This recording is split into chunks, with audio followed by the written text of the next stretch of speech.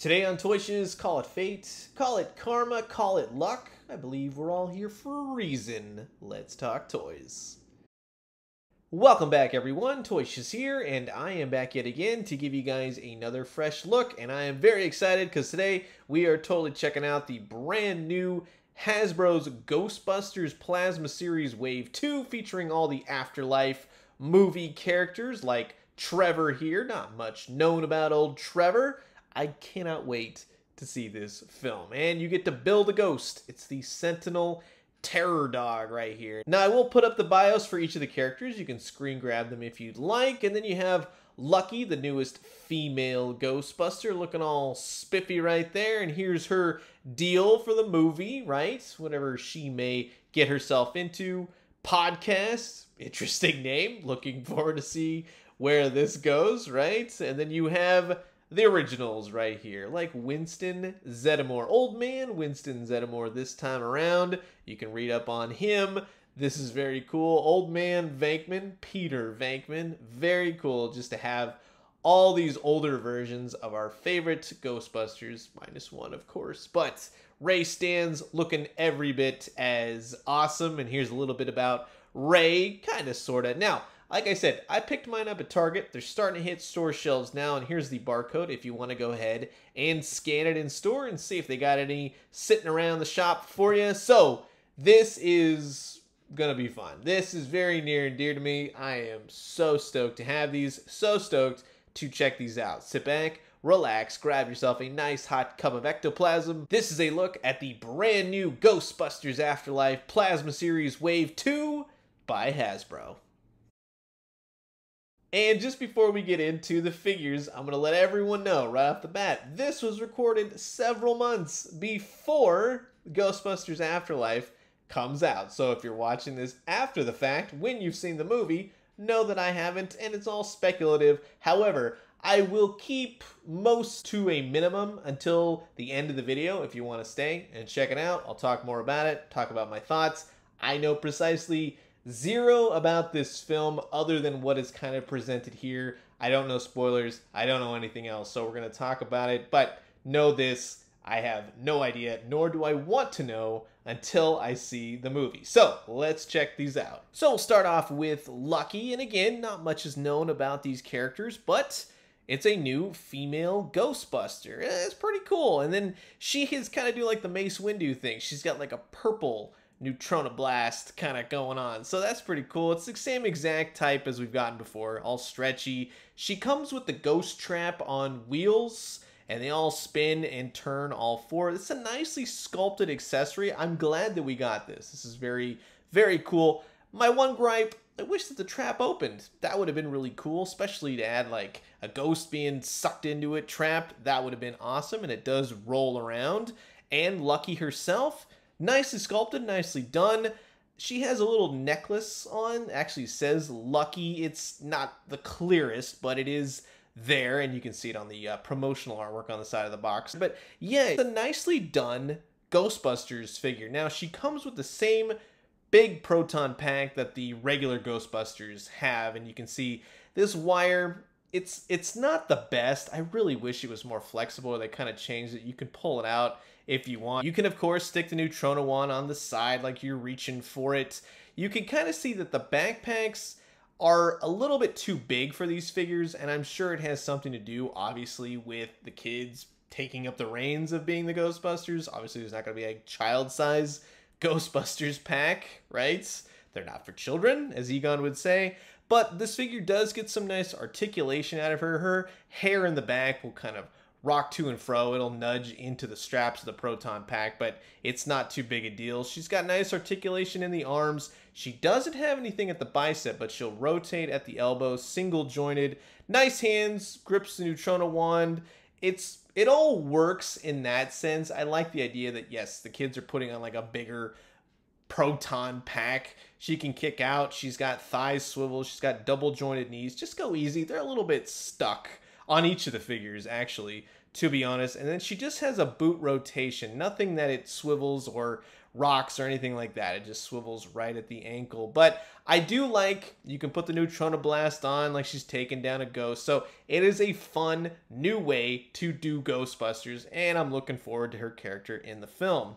Now, again, with podcasts, you're getting like the Junior Ghostbusters. That's how I'm kind of taking this anyways, which is cool, and hopefully they don't go full-on Junior Ghostbusters like the real Ghostbusters, but he comes with one of my favorite accessories of all these new figures.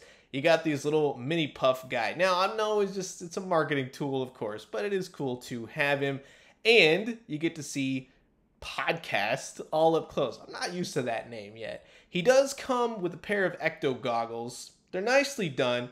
I'll get more into that in just a second because it doesn't really fit him all too well. He comes with a remote control, which I'm going to gather that the remote control is for the new Ghost Trap. I'm going to put that together. So if you got lucky and you got Podcast, maybe Podcast is the trapper, kind of like Kylie from the Extreme Ghostbusters. But he does come with some marshmallow mini puffed goo, and I actually really like that they came with this kind of stuff. It's all attachments, got a wrist one as well.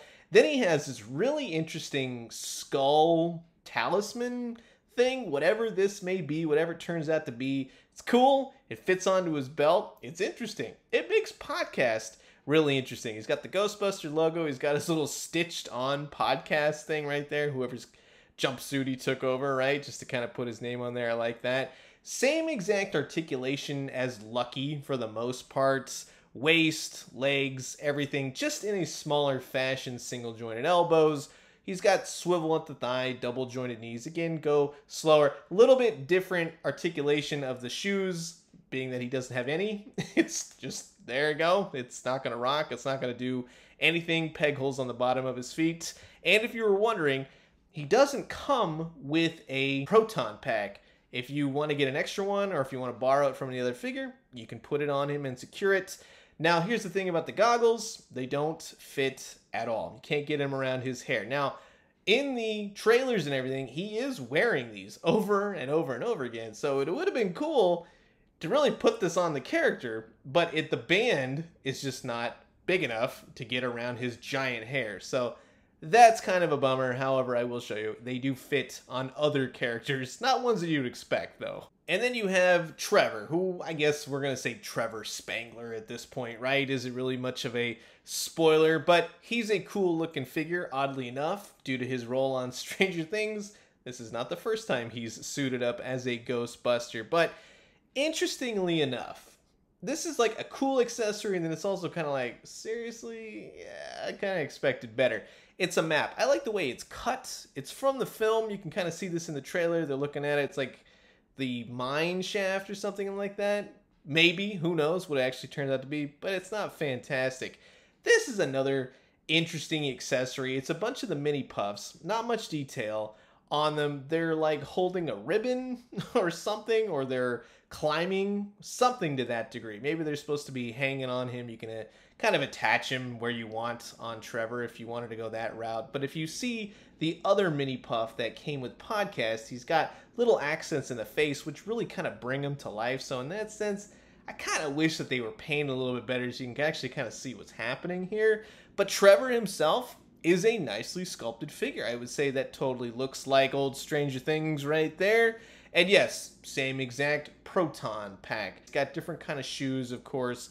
It's the oversized proton pack. However, it does kind of fit him a little bit better than, say, Lucky and then, of course, Podcast. Now, I was totally thinking in pure Ghostbuster fashion, they just reused the same body type as Lucky in some ways, we'll say.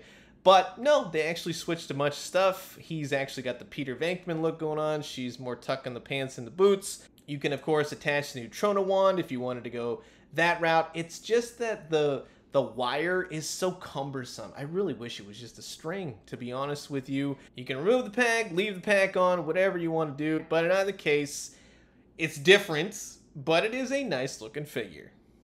Now, finally, we're getting into some familiar territory with Old Man Ray Stantz. Well, he's not that old, but you know what I'm talking about. And time is going, right? Everything's getting older. All the actors are getting older. But I think this is the way to do it. And I'm curious to see how it's going to play out in the film. He comes with a Neutrona Blast this time around, which is what Wave 1 was sorely lacking, and you can kind of see how it compares to Lucky's Purple Blast. Same kind of blast, just different colored plastic. And then, of course, he comes with Tobin's Spirit Guide, and I think that this is actually a really cool accessory to give to Rey's stance. I love all the details all over it. The back is all creased, right? Egon's opened this thing 1,000 times. It's kind of like the Ghost Trap. It's just one of those really cool accessories where I totally dig it. I'm glad they included it, but I really wish it opened or you could do something to that extent. But with Rey himself. Now, this is the exact same body type that we got with all the Wave 1 Ghostbusters. So, you know the articulation, it's pretty good for what it is. You get to see the proton pack and the boots and all the wires and everything sticking out. So hopefully this is what they end up looking like in the actual movie. He's kind of got like a big head going on. I'm just saying this time around. He's got some white on the side. Fortunately, you cannot get the goggles over his big old cranium on this one. But in either sense, again, it's nice to have the Ghostbusters back, much like Winston here, one of my favorites. Winston Zeddemore back in action. In what way? We don't know. But I am so looking forward to how they're all going to incorporate the original Busters back. He comes with a Neutrona Blast. He comes with one of the worst accessories in this entire Wave 2. It's a classified section. It's very tongue-in-cheek. It's all little jokes if you know the Ghostbusters lore and the universe and everything else. However, while it is funny, haha, it's what is this made out of? It looks like it's part of the box. It's like a piece of cardboard, and then on one side it's completely blank. So it's not a real accessory. Winston will never be reading this because then it would be some fourth wall breaking where they watched the movie. So this is the movie jokes on the thing. So one sense it's funny, haha, but it is like the worst accessory to possibly give to old Winston. I would have much preferred a PKE meter or something, God, other than that. But Winston looks awesome. Very distinguished gentleman right here. This is very cool. He's got a little white going on in his hair, as they should. Nice haircut, nice wrinkles underneath the eyes. He's just a little bit older, but hey, you know what? We're not going to ask him how old he is at this point. The backpack, proton pack, looks good. All the wires, all the straps and everything. It's the same exact body type. Articulation works well with this new head. But, again, much like Rey, it's fun to have Winston back on your shelf. Which brings us to the troublemaker himself, Peter Venkman. This guy looks great. He is doing it up right. He's got some sweet salt and pepper hair going on. He comes with a Neutrona Blast, and he comes with a really interesting accessory this time around. It borderlines Winston, but it makes a lot more sense. We'll say that. And with it, yeah, you can conduct some experiments, right? No. I don't know. It's some kind of wavy lines. Yes, the cards are there. You got the star card, you got the circle card. So that makes sense for Peter Venkman. And I'll tell you again all day, much like Rey, much like Winston, however they end up looking in the film, if it's anything like this, I'll be happy with it. I love his hair on this exact same body type. He's got the pants that go over the boots, so they got that right in that sense, so I'm stoked with that. But it is very cool. He holds a Neutrona wand. It's just, it brings a lot of nostalgia, right, while adding to all this. And of course, here's all three Ghostbusters back in the saddle. One last ghost busting problem to take care of. And that's just so awesome to see. And if only Egon was there, right? That's just, it's soul crushing right there. But that's not the only figure left for this particular wave, because we got to build a ghost, baby. And he's going to take down the Ghostbusters. Or will he? This is the Sentinel Terror Dog. And this is a very interesting design, very interesting figure, we'll just say this. And unfortunately, it lends itself to the idea that I had with Wave 1 where whoever is on the Ghostbusting team for these knows Ghostbusters, but maybe doesn't. I don't know, because it seems like this is kind of like an afterthought, or they ran out of time, or something like that. It's a cool figure, but is it a Build-A-Ghost? Less articulation, all that kind of stuff? Pre-posed? it's not exactly plasma series, right? It looks like he's got like a pocket square in the back, or he's a back pocket. I don't know. It's very odd. It's got good paint on it. I do like the translucent legs. Once we see the movie, perhaps I'll have a better grip on what I'm actually looking at. The head is a little bit loose. It kind of keeps popping off, unfortunately. But now we've got a terror dog that walks on two legs. He's got an articulated jaw. He's got nice eyes, nice face. Love the horns on him. Swivels at the arm, nothing at the elbow. He'll swivel at each of the wrists. He's got nice claws to him. His legs, like I said, very pre-posed. Essentially will swivel at both of the thighs and nothing else. So it's just okay. You're going to have a heck of a time standing him if he's not posed correctly with the arms and such. But once you kind of get him, that sweet spot right there. Like I said, it's an interesting design, but the articulation is very sorely lacking. Now, to kind of show you the differences between, let's say, Ray Stantz from Wave 1 and now Wave 2, the colors for the new Wave 2 uniform are a lot more spot on to what we should be seeing with Ghostbusters. I thought with Wave 1, they were a little bit too light, a little bit too white in the coloring. They're supposed to be more of that muted sort of gray-brown area, and I think that the new Wave hits it perfectly. And if you were wondering, the goggles from podcast will fit this Ray Stantz, but it won't fit the forehead of the new Ray Stantz. So a little bit bigger head from Wave 1 to Wave 2. Just saying. If you were wondering in terms of the Mattel, was it 2016 Ghostbusters, the all-female Ghostbusters cast, they will work with the Plasma series. It depends on your taste, but I think the kids like Podcast and Lucky, they will fit in nicely with the new Plasma series Ghostbusters. Whether or not you include the Mattel ones, yeah, it's up to you.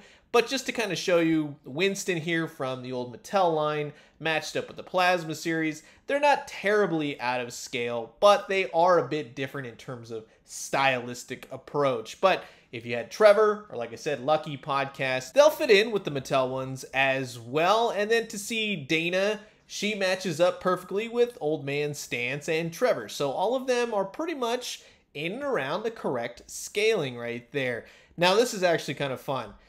Despite the lack of articulation for the terror dog, it does look cool paired up with Gozer. So if you have any of the terror dogs, Gozer, things of that nature, it's actually fun to kind of pose them together. With the Sentinel terror dog, it's like they took, let's say, the Hasbro terror dog, and then you got the Diamond Select one, the one that's more of a clear blue plastic, and kind of mashed them together to get this Sentinel terror dog. And the scaling is cool. I expect this character will be a taller character. If he wasn't so pre-posed, he would be a very tall looking character. So he is cool in that sense, but all day, this is not the appropriate type of articulation that we're really looking for with the Plasma series. In all honesty, it really does seem like an afterthought.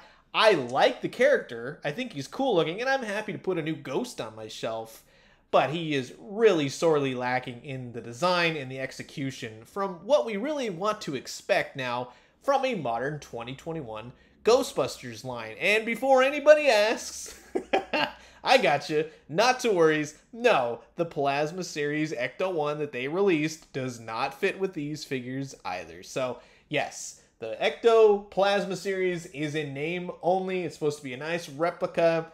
They're, as far as they've said, which is nothing, there's not going to be figures released for this Ecto-1. If they do at a later time, cool. But that was not the goal to be had here. But in all honesty, if you got a nice shelf, if you want to display your Ghostbusters Afterlife, it does look good in the background.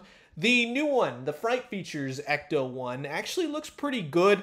I'm not going to say it fits, but it really does work well with the new Fright Features Ghostbusters, but I'll have a whole new video up looking at them and the ghosts as well coming soon. But you can see the scaling, yeah, it's just not, it's not going to work. Maybe for the kids, right? But I think the best part about this new wave is getting the older versions of the Ghostbusters. It's sad in a way. We're not going to be getting Egon. I can't say I wouldn't mind like a clear plastic Egon, Ghost Egon. It's sad, and it is fun to see your Ghostbusters back on the shelf and fighting ghosts and monsters. So that's really going to wrap it up for my look at the brand new Plasma Series Wave 2 by Hasbro. For looking at Wave 1, there are some definite improvements, and then there's also a lot of backtracks as well, especially in the Build-A-Ghost, where it's kind of like, all right, that's just weird, right? But if you look at the wave in totality, it's a nice wave. You're getting characters from the movie. How they interact, what is exactly going to happen in the film, remains to be seen. I would say the accessories, for the most part, work. There's a lot of characters that I'm like, what is this accessory? Specifically, Winston, giving him a classifieds ads. It's not so much the paper itself. If it looked like Trevor's map, I would be singing a different tune. It's literally just a piece of cardboard, and it looks like it came right from the packaging. It's not very good at all. The Ghostbusters look good. I think everything scales nicely.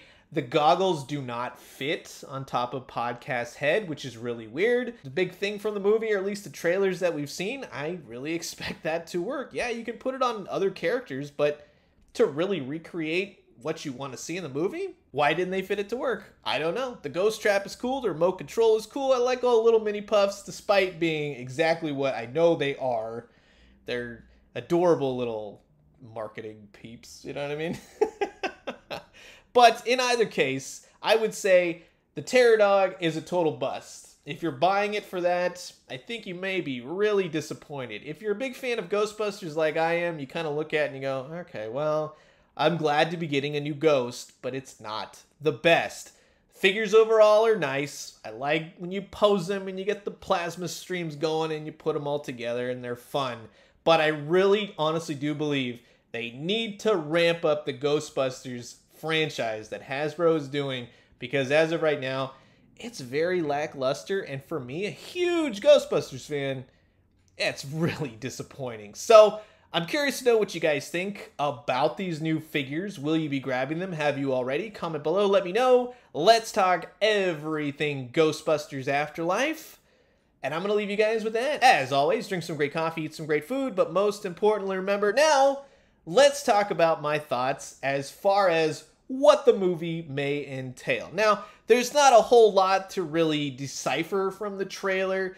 The figures, as much as I was like, okay, Hasbro kind of gave it away. I wasn't really expecting to see the figures of the Ghostbusters so soon, right? The old man Ghostbusters. But it does look cool in that sense, and I'm glad to have them hopefully suiting up again to bust some Gozer, Zool, all that kind of stuff, whatever is returning, right, from that mine shaft. And kind of talking about it with friends, I kind of expect them to go more original Ghostbusters without going too far into it, doing the whole Force Awakens kind of thing. I think it'll tread lightly. I think it'll be a nice romp back into the Ghostbusters universe while setting up for more. The identity of the Terror Sentinel Dog, it's probably going to be the Paul Rudd character or the mom character from the new Ghostbusters movie if they really wanted to go that route. I kind of hope they don't go that route, but judging from the trailer, you see the Terror Dog running through the Walmart and all that kind of stuff, and it finally jumps on his car. So I'm assuming, okay, he's basically the keymaster, and, you know, she's the gatekeeper, and Gozer shows up. Who knows, right?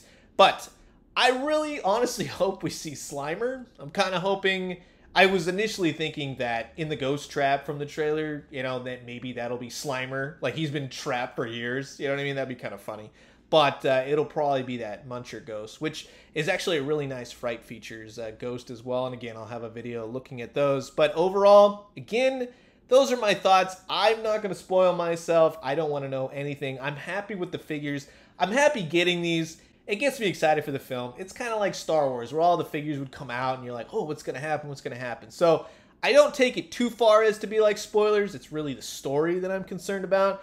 And to be honest here, I don't think they're really letting out too many spoilery plot points so far. But that's going to wrap it up. And that's my outro. Really long outro. Hopefully it doesn't keep you too long. But I wanted to share my thoughts on the Ghostbusters, not really interfere with the actual video if you came here just for the figures. So I'll leave you guys with that. Adios.